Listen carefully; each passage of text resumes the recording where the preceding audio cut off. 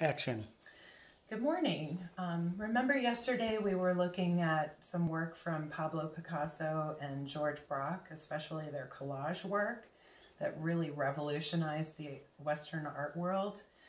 And we were paying attention to composition, transparency, and opacity. So today we're going to take 5 minutes to do some tearing techniques to produce different edges with paper. And so I want you to keep these vocabulary words in mind as we work. So first we're going to take a look at a German Dada artist who worked with collage. This is Kurt Schwitters, and this piece is called Open by Customs. And let's take a look at that closer. Okay, so notice the edges created through tearing and cutting. We see sharp and soft edges as well as examples of opacity and transparency. And I want you to think about what these effects express to you. For example, a torn, worn edge may make you think of time, something old, discarded, or broken. So really think about what you're trying to convey in your piece through these effects. Now we're going to look at a contemporary artist. This is Elizabeth St. Hilaire, and she does a process that's called painting with paper. All of that's paper, and you can see the newsprint there. We'll take a look at another contemporary artist, Deborah Shapiro, and I want you to notice the depth and that she created with contrast and the meaning added through text and images. And here's another piece by her. And notice these edges she has created, especially around the eyes. The torn edges give the impression of fur. Okay, so let's get started.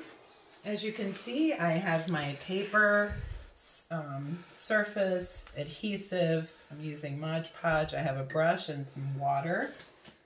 Not a lot needed. And so I'm going to show you, I'm going to tear this out for my piece. And for the sake of time, I'm just going to do this a little bit quickly. What I want you to see is if I tear the paper one way, it might take the print up. And if I don't want that effect, let's tear it the other way. Just start tearing the other way. Now, this edge is going to give me a nice sort of organic feel instead of a hard, sharp edge that looks like I just cut it out of somewhere.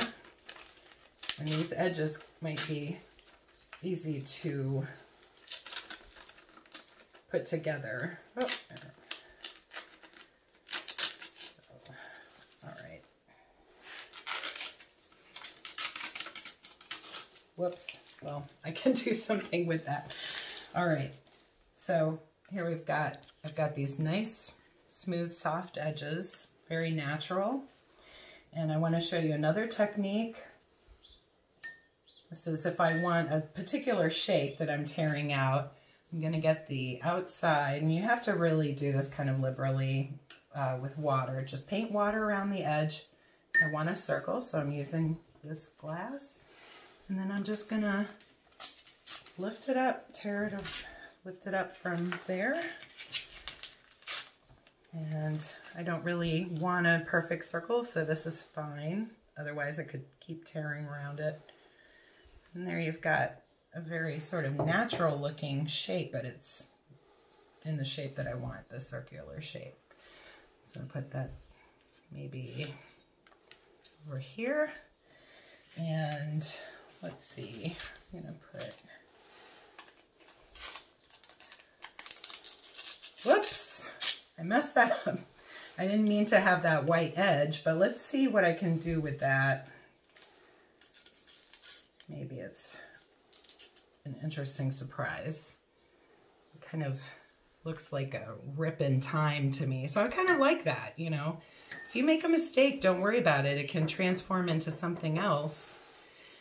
Now I'm going to use my Mod Podge, and I'm going to put it liberally. We're painting with paper, so I'm not going to worry about it so much. Mod Podge dries clear, so don't worry about being messy. All right, and let's see, so I can keep working on this as we go along and while you're working. Okay, so we have various types of paper at your table, as well as adhesives and cardboard for our supports. Let's get started. I'll be walking around. If you have any questions, I want you to pay close attention to the edges and shapes you create and how you can use them to evoke meaning. Remember to incorporate what we've been learning about composition, transparency, and opacity, and enjoy, experiment.